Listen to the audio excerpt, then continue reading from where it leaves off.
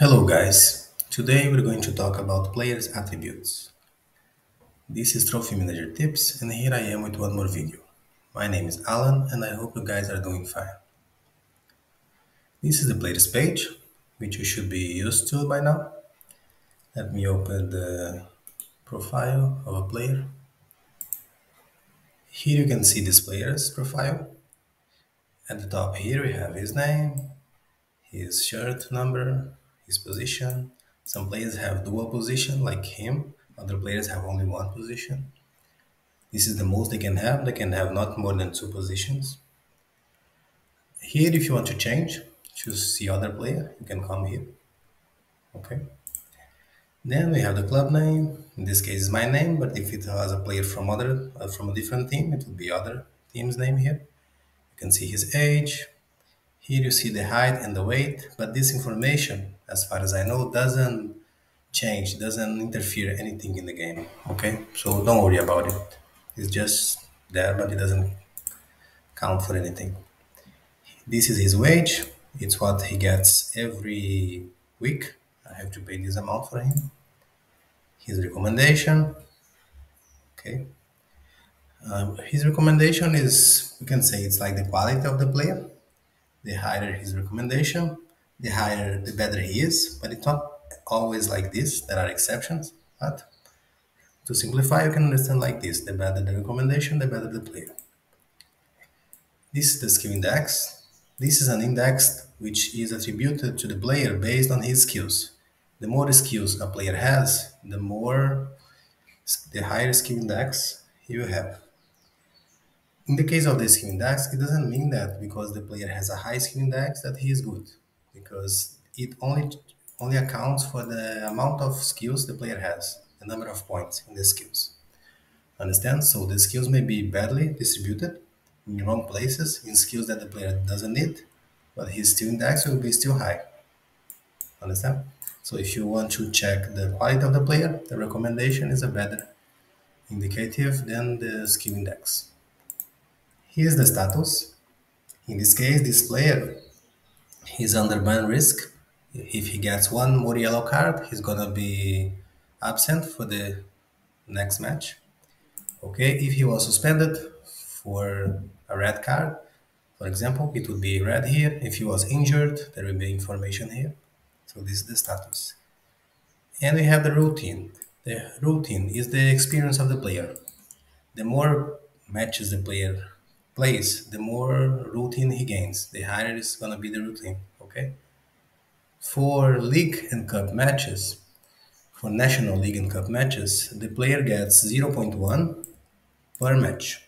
For international matches, it can be zero point 0.2 or zero point 0.3. If he's playing the biggest international competition in the region, it's zero point 0.3. If it's the secondary competition, it's zero point 0.2. And if the player plays for the national team, he gets zero point 0.4 of routine per match. But it only accounts for official matches. For friendlies, it doesn't count. Friendlies for the club or for the national teams don't give any routine to the player. The effect of this routine in the player is on his skills. Based on the routine, his skills increase. Here you cannot see how much his skills increased, but when I turn on the script, you can see the script shows the effect of the routine in the player. The skills here are self-explaining, I think. I don't need to go into details of any of them. I think all of you can understand what is passing, heading, technique, so I'm not gonna go into details. I'll just make a quick mention about stamina, because this skill, it starts affecting the players after the minute 60, okay?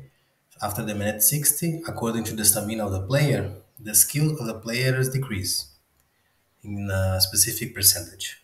I should make a video in the future talking just about how this skill influence the player after the minute 60. Or maybe I just explain a bit about it when I'm talking about tactics. I will see what I will do.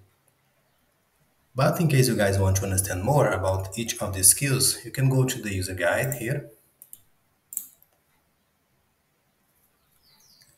Then go to advanced and player skills, yes. Then here you just read this whole page. You can see the explanation of each of these skills, okay? For players and for the goalkeepers too, you have down here, okay? Just check it out and you can better understand each of them. Below here we have the hidden skills, which are injury proneness, professionalism, aggression, and adaptability. These ones, like this is a pro feature. You have to spend pro days if you want to buy it. For example, for this player, I didn't make it available. But if I wanted, I should click here. Then I have to pay 2 pro days. Okay, but I don't want it for this player. Then I can see here. If you don't have pro to spend, you have other possibilities. For the professionalism and for the aggression, the scouts can tell you. As I told you in the video about scouts, the scouts give you this information. Okay, if you didn't watch the video about scouts, it's gonna be here in the cards and you can check. Okay, I explained more about this in that video. For the injury proneness and the adaptability, the scouts don't tell you, but you can find out after you put the player to play. The injury proneness is how often he will get injured. So after you play the player for many games, you can have an idea whether he has high injury proneness or not. And the adaptability is how well the player plays when he's out of his position. For example, if I put this player to play as a left back, for example, is not his position. So if he has high adaptability, he will still play anyway. Based on his skills, he will play better. But if he has low adaptability, even if his skills are good for the position, he will play badly because of this. Okay? Let me open the profile of a player in which I have this displayed, and you can see how it is. This one, for example. For this one, I paid for that. Then you can see here, like injury proneness low, aggression lowest, professionalism medium, and adaptability highest. Okay? And if I put my marker here, I can see the degree, like 19 out of 20. It's almost 20/20. So it means that I can put this player to play in any position and he will get practically no decrease. If it was 20/20, he would have no decrease. Then I could play him wherever I want. And this player, if you look at him for the level of my team now for the second division, he's not good enough to be in my lineup, in my first lineup. But he's a great sub because he has 19/20 of adaptability and he has skills to be played in any position except for striker. For striker, he wouldn't be so good. But for any other position, I can play him. Okay? As a winger, as a midfielder, see? As a left back, if I want, he has some speed too. So he's a great suit because of this skill he has. Okay? For the other ones, it's the same. You can put the marker here, you see the degree. Here, about the names, they also have 5 levels, which is low, lowest, medium, high, or highest. If you remember the video about scouts, the scouts also qualify like this, in a scale between 1 and 5, where 5 is the best. Okay? The advantage that you have here is that besides this 1 to 5 scale, you can have another 1 to 20 scale too. Okay? Which is more accurate, more precise. Then we have these skills here, not skills, but this information here on the right side. Set asking price in case you want to determine a price for the player, for other clubs to see how much you would accept to put this player on the transfer list. If you just put a price here and click save, any club which is interested can bid on this player, then you receive a message asking if you agree with the amount and the player goes to the transfer list. If you check this box, as soon as the club makes the bid, the player will automatically go to the transfer list without your approval. Okay? That's the difference. Then we have reject all bids. If you don't want anyone to bother you about this player because you don't want to sell him anyway, you can save this option. Transfer list player, if you want to sell the player. For now, I'm just going to show you the screen because that is some information to talk about here, but I should talk about it in a future video when I talk only about transfers, okay? But this is what you see. This is to transfer list the player. You can fire the player. I showed before how to do it, but basically you click that and you click fire. Then you have other options. You can add a note for a player. For example, let's suppose you want to control his training, to say when we're gonna change the training to one or to other plan. You can write the notes here and save. And then they will be here for you. Okay. See? And if you want to remove, just delete. All of this is free, these features. But when you get here, player's nickname, you can give a nickname to your player if you want, but you have to pay. It costs 5 raw days. Okay. You can change the player's position. You can select two positions for the player, except for goalkeeper. You cannot put a player to play as goalkeeper. But any other position you can select. Okay, but it also costs pro, 100 days pro. Sometimes they have promotion. In each, instead of 100, it costs 25 days pro. Okay, so if you want to change player's position and you can wait, I would recommend you to wait for such promotions. Okay, usually it's worth to change a player based on his skills. Sometimes he has a position, but his skills makes him much better in other position. Then you have here compare players. If you want to compare him with any other player in the team, for example, let's pick this one, which is also a defender. This is my best defender actually. And you can see in which skills he is. Here I have my script activated. Let me deactivate it first. So then you can see the comparison in which player, in each skills one is better or the other one is better. You can compare the routines, see, the wages, the age. You can compare this information for the player. In this page, I have the script that it gives me a bit more of information. Besides showing me the basic stuff, it also allows me to add the routine bonus. For example, this player has this routine and this one has this routine. If I click this option, add routine bonus, then I can see his real skill. See, like before, he had 18 in this skill. But when I add the routine, he actually has 20.37. Understand? The other guy also gets a plus for the routine. Okay? And this is the comparison. For example, Jaime has 2 points more than Pedrag in this skill, but he has less 4.29 in this other skill. Understand? You can see this comparison. Let's continue back there in the page. And here you have the multiplayer. If you have a B team, as I do, you have this option. You can click here and send the player to the B team.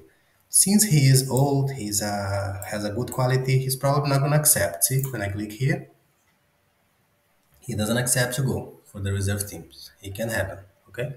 But this is where you choose to demote the player to the B team.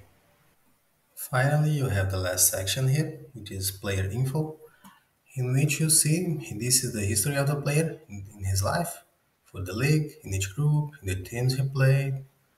Okay, you have the statistics for his career too. Then you have the scout reports. We talked about it in the videos about scouts, so I will not repeat everything. Okay, this is the scout reports. If you wanna check it out, check the video about scouts. The card is gonna be here again. Then we have training. I will make some videos only about training. Okay, so I'm not gonna talk about it now, but this is how you control the customized training. Okay, could be the basic training too, if you select this option. Here we have some graphs. All of them you need to be pro. This one, it's free when you have pro. If I have pro days, I can see this graph with his training intensity for his whole career. The other graphs, even with pro, I cannot see. I have to buy one by one.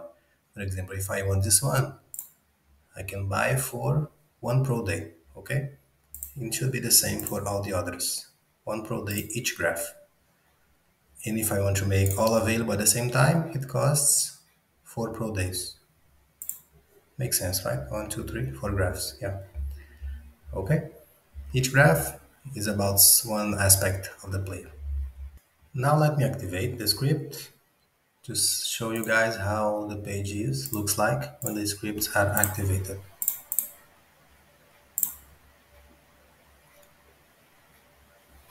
So now you can see some extra information. I'm not gonna go through all of them because it's a lot of data and it's about a specific script. If you guys want, I can make a video only talking about this script, which may be one of the most complete, I know. Just tell me in the comments if you guys want that, then I can talk about this additional information, okay? I will just mention about this R5, which is something we use a lot nowadays. It's similar to the recommendation. The difference is that this R5, it takes this recommendation, it takes the primary skills more into account.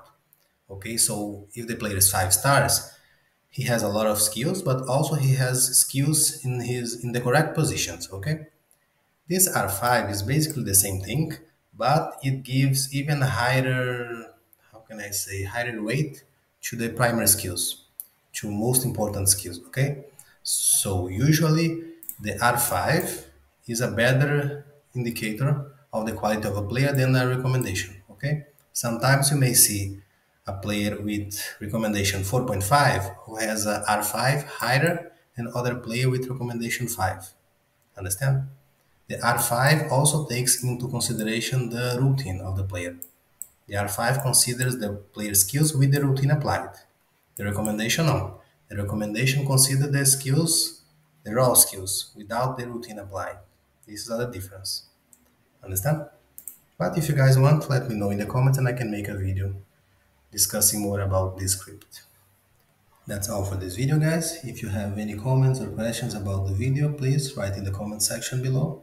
If you have doubts about any aspect of the game, write it down as well and I will do my best to help you out.